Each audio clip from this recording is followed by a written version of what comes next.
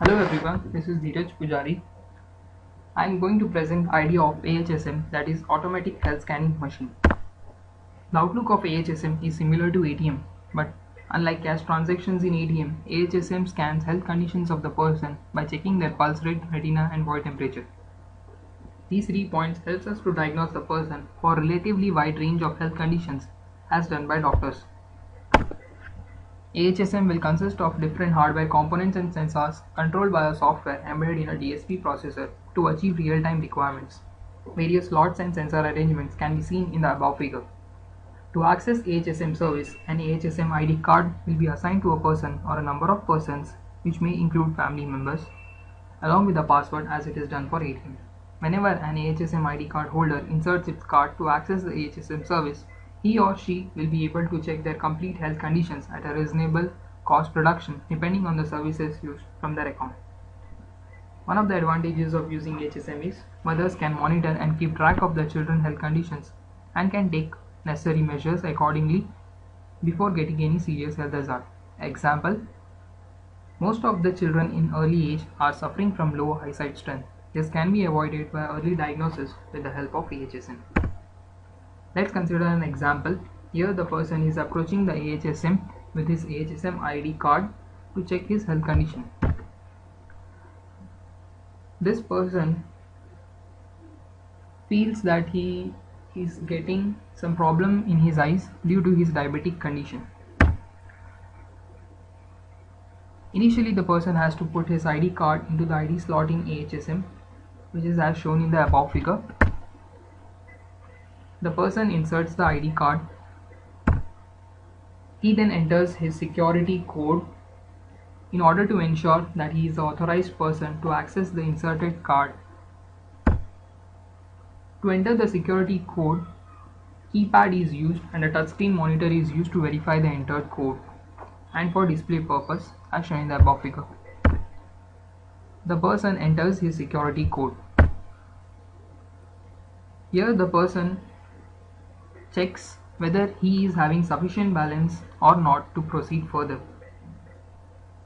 But nice, he is having a sufficient balance to check his eyes.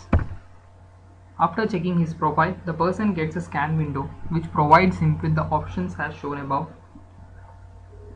that is pulse rate, body temperature, eyes or more technically retina or all.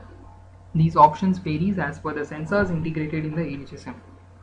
Now since the person is only interested in checking his eyes or more specifically retina, he chooses the required option, that is retina as shown above. In eye or retina scan, there will again be many options such as eyesight strength, hypertension, cholesterol, diabetic retinopathy and other diseases which affects the retina of the person. In our example, since the person is interested in checking his diabetic retinopathy condition, he selects the required option as shown above. Now the person has to scan both his left and right retina.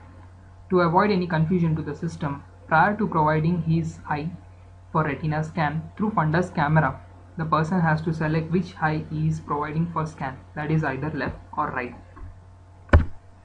After successfully scanning the retina, the built-in algorithm in the AHSM executes to provide the result.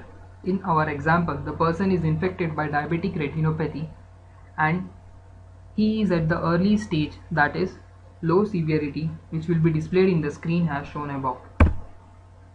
After getting the result, a prescription slip will be given to the user depending on his or her result of diagnosis.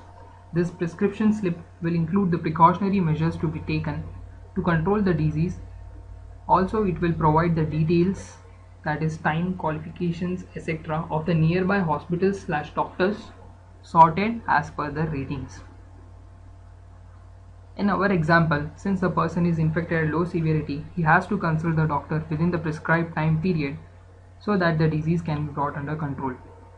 He will be provided with the details of the specialist nearby his town along with their visiting time. Similar to the described person, the AHSM can be used for diagnosis of wide range of diseases by any age group people in a much sophisticated way. People don't have to wait in long queues, don't have to spend too much money on traveling, which instead can be used for their treatment purpose.